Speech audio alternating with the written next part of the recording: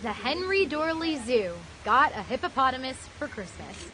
Mabel, the 2-month-old pygmy hippo, flopped a little on the rocks before a big dive in front of visitors.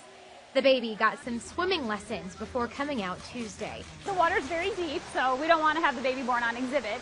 And then hippo calves actually have to learn how to swim. They don't know how to swim when they're first born, and so obviously in the wild, the mother would gradually take it, wading in. Well, we have to control our water level because we don't have the river's edge. So we do the swimming lessons and holding. Mabel was born October 1st, weighing 19 pounds. Just a few weeks old, zoo staff says she's already weighing 76 pounds. And this hungry hippo will get very, very big still. When she's fully grown, Mabel will weigh between 350 and 600 pounds. That's still about 1/8 the size of the common hippopotamus.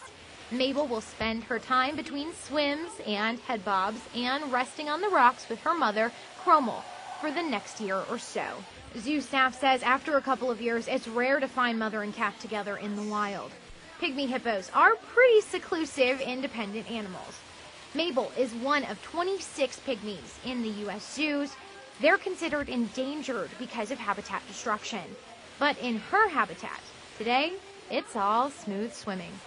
Something that had kids like Owen Nielsen transfixed. They were entranced and just couldn't leave the glass, watching her swim by, waiting for her to swim by again.